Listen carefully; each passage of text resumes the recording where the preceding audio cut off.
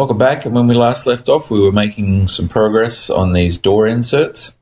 So here you can see we're actually getting really close now, finished sanding and in the process of actually waxing the insides of those so they can be bolted into place and we can lay up the upper side of the fuselage. So there you can see that's one of them there with several coats of wax on it already and not far from being done. And there's the other one. So those came out really well, and actually they fit in nicely to the fuselage, so we don't expect any real problems with that. And here we have Devon and Zach doing the final wet sanding on the plug for the nose compartment door. So that one's getting close to being ready to wax and pull a mold.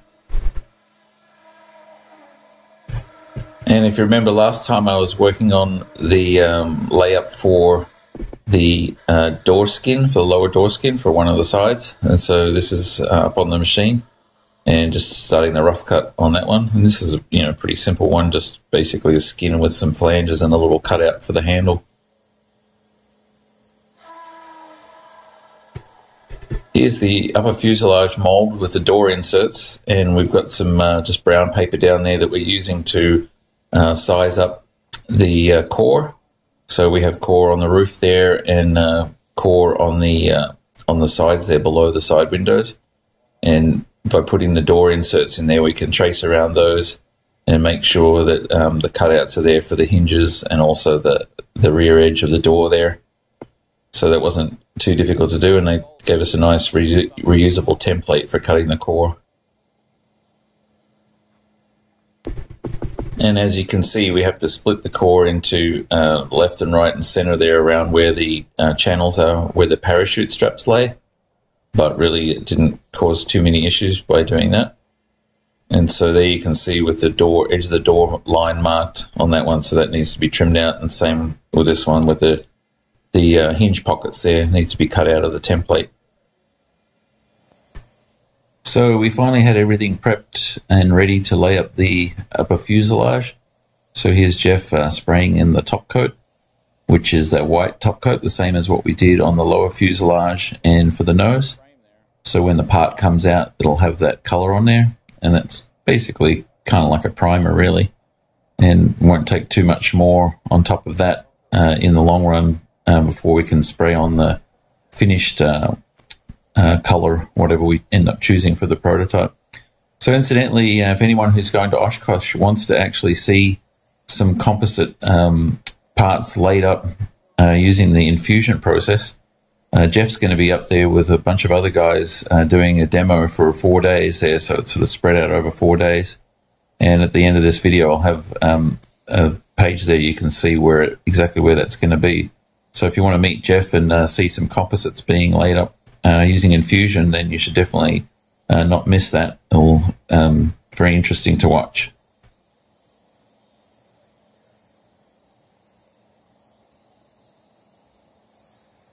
And there you can see the finished product. And I'm not sure how this looks from your perspective, but this actually upper fuselage is quite large in there. So once we flip it over and we get to put it on the lower fuselage, you're going to get a real feel of how big the cabin is.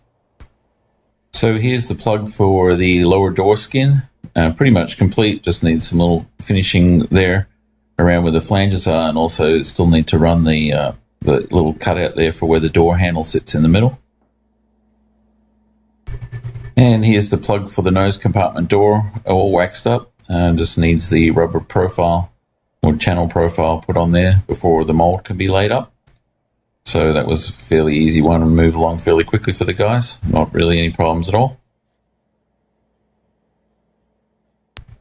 And back to the upper fuselage mold again, and here we are with the core pieces, the actual being cut. So these aren't the templates, the actual core, and just dry fit into place just to make sure they're going to sit down nicely. And of course the little side window ones there, they're just laying in the middle there. And the edges were beveled to 45 degrees using the bandsaw, so they taper nicely when the carbon fiber goes over the top of them.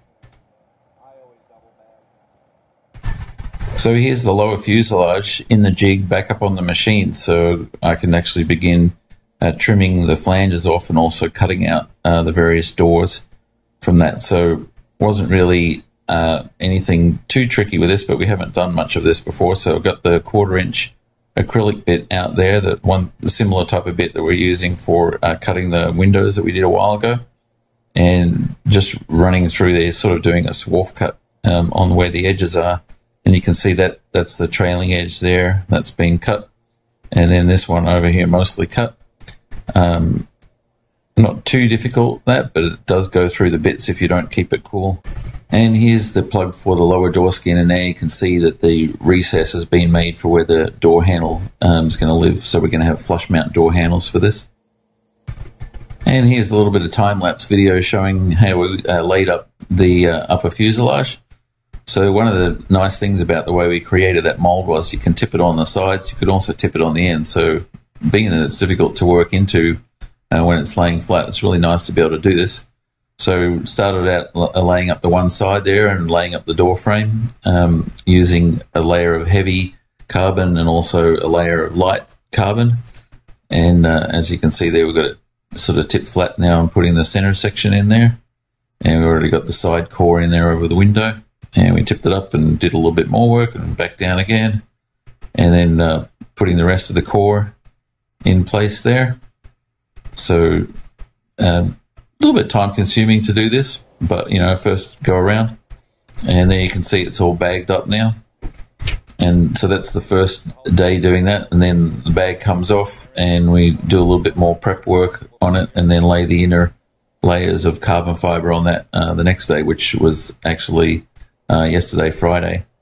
So you'll see that shortly. Can we disconnect that hose from the resin thing over there? And here we are Friday morning. We've got it tipped up on the end, and we're just removing the peel ply and the breather fabric and getting it ready so we can lay up the inner layers of carbon on that. So a little bit of cleanup work, but nothing really too difficult. And meanwhile, the other guys were laying up the mold for the nose compartment door. So here it is with the black top coat put on there, 2 coats of that, and before they can lay the fiberglass for that one. And here you can see the parachute strap channels being laid up with a mixture of resin and flocks. So they're sort of filling those in nicely before we put the last bit of 1/4 inch core in those, and also just patched around the door hinges as well. And as the guys are laying the glass down for this nose compartment door mold, and they just sort of zip through that one fairly quickly. They seem to be quite proficient now at creating these molds and get them done without too much hassle. And there's the finished product. So we'll be able to pop that mold next week, and hopefully have time before the end of the week to actually lay up that part, so we can put the door on the nose, which will sort of complete the look of the front of the aircraft.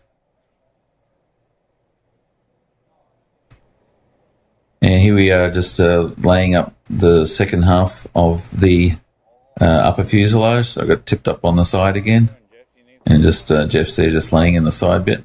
And there's the center part with the extra bits of core laid in for where the parachute channel is, parachute straps channel.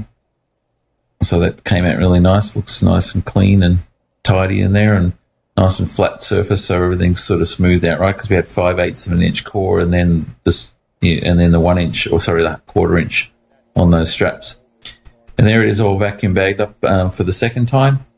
And so Monday we'll be releasing that, and then we'll be able to use that routing mask that we created a couple of weeks ago to trim out where, or cut out where the windows are, and trim the ends and that sort of stuff. And then it'll be ready to set on top of the lower fuselage. And once again, for anybody going to Oshkosh who wants to see this this infusion demo with the composites that Jeff's going to be doing with a couple other guys, you'll see there it's at the Replica Fighters headquarters, which they're going to have a big tent sort of set up there. And Tuesday through Friday, various different hours there. But it's a long thing, so you could stop in for a while and just see what's going on, get to meet Jeff and see how a composite part is infused with resin. And lastly, I invite you all to come along to my presentation that I'll be doing on Thursday morning at 8:30 a.m. in the airplane workshop on the building of the Raptor prototype. Looking forward to seeing you all there. That's our update for this week. Thanks again for watching.